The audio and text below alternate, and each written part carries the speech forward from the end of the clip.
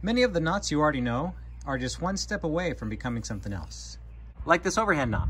You can take the folded arms portion, break it open, give yourself some room, then we'll just flip it over and we'll place our barrel right in between. And now we have a barrel sling.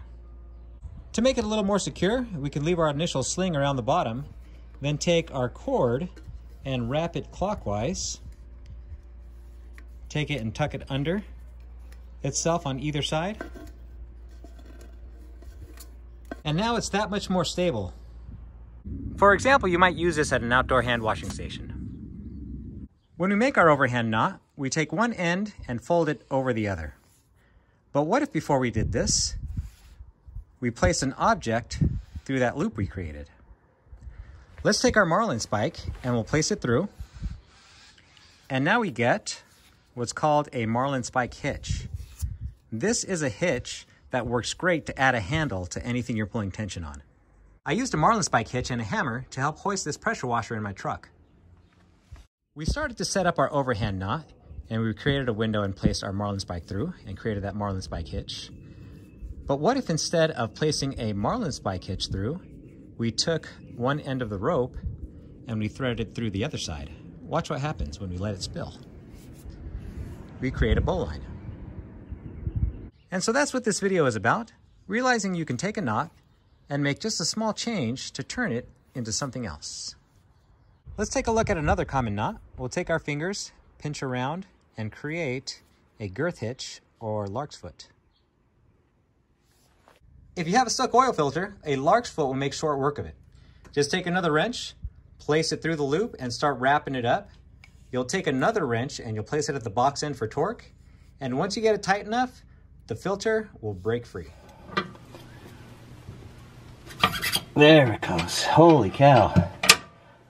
That one was not easy, huh, Liz? If we want to turn this lark's head tool into something else, instead of running an oil filter through it, let's run some paracord through. That'll give us this cool flower petal design. To continue our flower pattern, we'll take our orange cord and form in a lark's head. Then we'll take our blue cord and thread it through both loops. I'll hold on to my bracelet and my blue cord so that I can pull out the slack. Now we'll do the same thing on the other side. Form in a lark's head, thread my blue cord through. Hold on to my bracelet and my cord so that I can pull out the slack.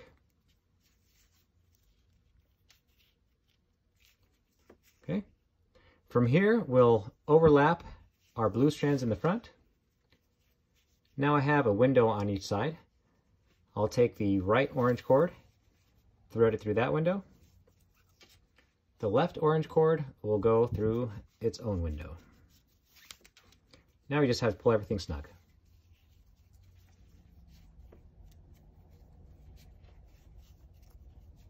And now you get an idea of how this pattern is pulled together. I didn't come up with this myself. I'd like to give credit where it's due. I originally saw this on Instagram through TextTube. Let's take a look at a slip knot. I want my standing portion to be encircled, so I'll take my right hand side, I'll roll it over again to create that window, and then pull that standing portion through. Now, did you know that you could take this upper part, give yourself a little bit of slack, I'll twist it clockwise and then feed this loop through.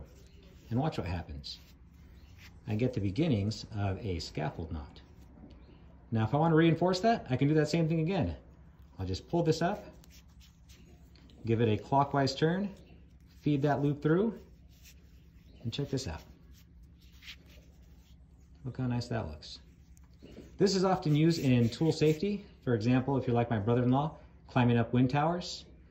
This might help keep your wrench from falling onto someone's head.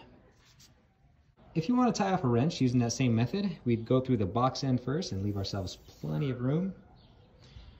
I'll take my working end and I'll throw it over the top of my standing end, and then I'll come back around and complete our overhand knot.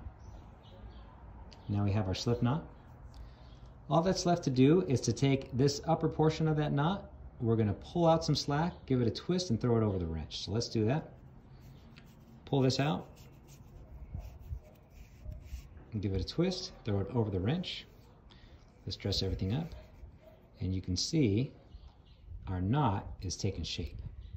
If we want to reinforce that, we can do the same thing again. I'll just pull in some slack.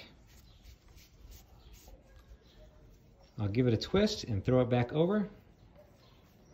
And now we have our scaffold hitch. To create our slip knot, we made a loop and we pulled our standing end through. Now what if we continued to do that? With every loop that we made, we kept pulling our standing portion through. What we end up with is a daisy chain. We could take our rope and find the midpoint. Here's our loop, go over the standing part and pull it through, and just keep on doing that. And you may recognize this as something we use to stay organized. I'll leave you with this. Keep in mind the motions we use to make one knot can turn another knot into something else. So here we have our overhand knot. I'm going to take my fingers and pinch them through as if I were creating a girth hitch or a lark's head, and then I'll pull this tight. And now we have a modified version of a girth hitch, except for we have it tied off in the middle.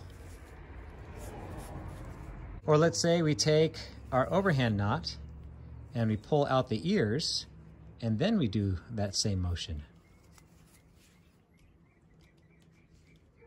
What could this be used for? You could even create an overhand knot, pull out the ears, and form a lark's head on either side. This is what it ends up looking like. Maybe it has a use, maybe it doesn't. There's only one way to find out.